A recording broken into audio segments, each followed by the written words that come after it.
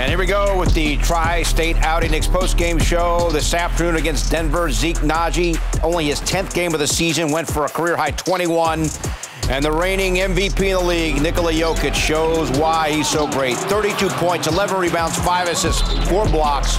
All Denver this afternoon, 113-99. Great to have you with us from our Delta MSG studios. Bill Pito along with Monica McNutt and Wally Zerbeck. All right, guys, that's the first 3-game losing streak for the Knicks all season long. And Monica, for the first time all season, they are now under 500, 1 game under the even Steven mark. It is not a comfortable place to be, for sure. And that, tonight, I'm trying to find the word, because it just seemed like there was a lack of effort. At points, we saw them get the lead within striking distance, but you just can't let go of the rope in that way. And I don't want to oversimplify, but we've seen them drop these 3 games to good teams. Teams that have an identity, they have a philosophy, and they go out and execute. The only way a second-year guy goes off for a career high is because the rest of the players trust him, and they are finding him in open spots and making it easy.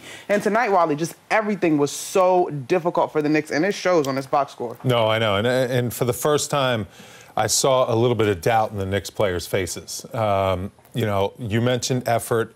You know, it's hard to say. I think the guys are trying. You know, I never try to point at effort, but it's the beauty of sports. Mm-hmm. Like, if you don't perform and you don't make your shots when you're open and you don't execute your defensive coverages and you're playing against the MVP of the NBA, you're going to get boat raced. And they were down 30 in this game. It doesn't matter. That's why there's no explanation in sports unless you perform at a high level. And today, the only real Knick that performed at a decent level, he's capable of playing even better than he did, was Julius Randle. He had 24 points. You know, he was good on the boards. He was good defensively. But Nikola Jokic completely dominated his matchup with Mitchell Robinson. And that was our matchup to watch. Mitchell Robinson's been very good in at least slowing down guys like that. But he just didn't have an answer for his smarts. And then you got a guy like Zeke Naji, who just has a career game. Mm-hmm. Seems like everyone who comes into the Garden has career games as of late. Yeah. You know, that's what happens. So the Knicks got to get back to the drawing board and figure out how to start winning at home. Last year, we always saw consistent 48-minute games, 48 minutes worth of sustained effort. There always seems, Wally, in these games this year, so even when they win, some type of gap where they just have this amazing run the other way. It's very hard to figure out. Yeah, it's just not a good defensive team. I mean, they've played, what are they now, 11 and 12? Yeah. And they've played 23 games. They're just not good defensively. You know, Tom Thibodeau is known as a great defensive coach, but unless you have personnel out there that are going to take the challenge to keep their guy in front of them, first of all, not give up dribble penetration.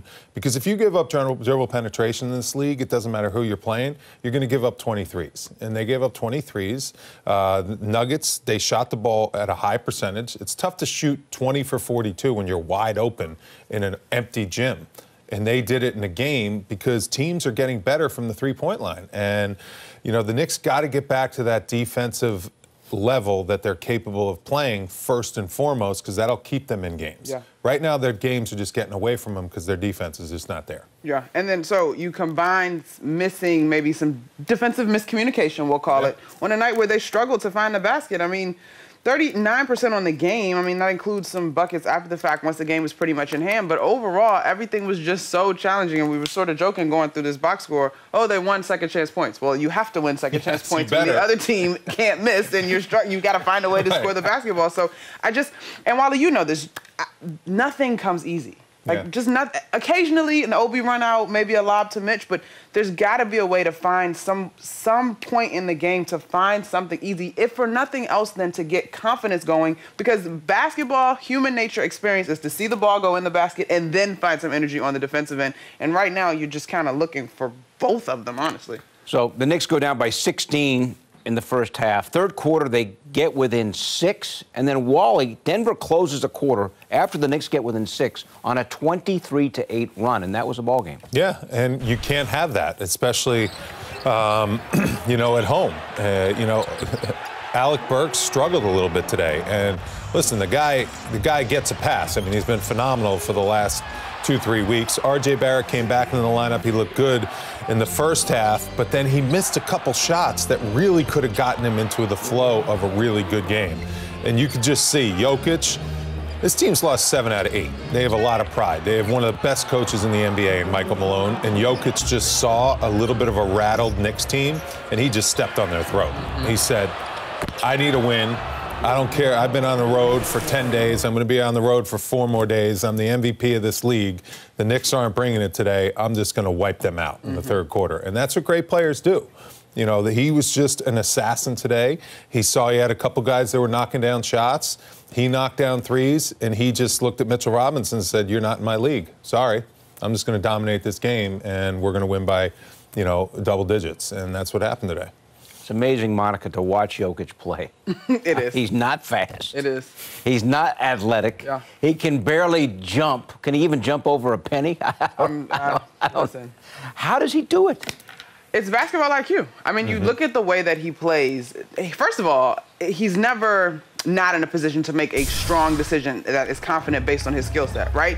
But today, you know, he's trailing. Like, how do you lose track of the MVP? Like, that's an easy two. And then here, because of his size, he makes that quick move, the spin, and then because of his size, there's not much that a 6'8" Alec Burke on his hips can do about it. And so when he turns his mind to score, he makes decisive moves that maybe, you know, the John Wooden quote is be quick but don't hurry. But he's never in this lull, I'm confused mode. You just don't see that from him. And I think his decisiveness is a huge factor on why he is as good as he is, because it speaks to his basketball IQ. And he always plays to his strengths. He's not going to try to cross you up one-on-one behind the back, old school and one mixtape. That's not his thing. But he will big body you to death, and it works very well. And he's going to simplify the game. He doesn't waste any energy, doesn't waste any dribbles. He just sees and reads his defender perfectly, and it didn't matter who was guarding him. He torched everyone. And Mitchell Robinson is a great defender as far as guarding centers, but this was just a schooling for Mitchell Robinson. He's got to watch this film. He's got to learn from this game. If he wants to be an elite starter in this league, he's got to learn how to guard Nikola Jokic and watch the moves that he makes, and he's got to do that prep work because he's young. So he's got to learn, when I see Jokic again, there are some things I got to take away to not allow him just to completely dominate the game. See, the thing is, when you watch Jokic, guys, he's a phenomenal outside shooter. Yeah. And one of the things, and you mentioned Randall had a good game, one of the things that Randall's not doing this year that he did last year, and you bring it up all the time, he's not hitting the three like he did, and it seems like that has changed the whole complexion of the Knicks offense. When you make a three when you're a star, it handcuffs the defense because there's no way to guard you. Yeah. But if you're not keeping the defense honest with knocking down those three-point shots, they're going to sag off you, they're going to pack the paint, and you're not going to get anything easy. And right now, that's what's happening with Randall. He made a few threes in the first Only 2 out of 7 quarter. for the game, though. I know. He got off to a good start. And if you notice the offense at the beginning of the game, he was great at facilitating, got RJ some open looks, got Fournier some open looks in the first quarter. But that three-pointer, when he knocks it down, that completely opens up the whole entire game for not only him, but also the whole Knicks team. Yeah,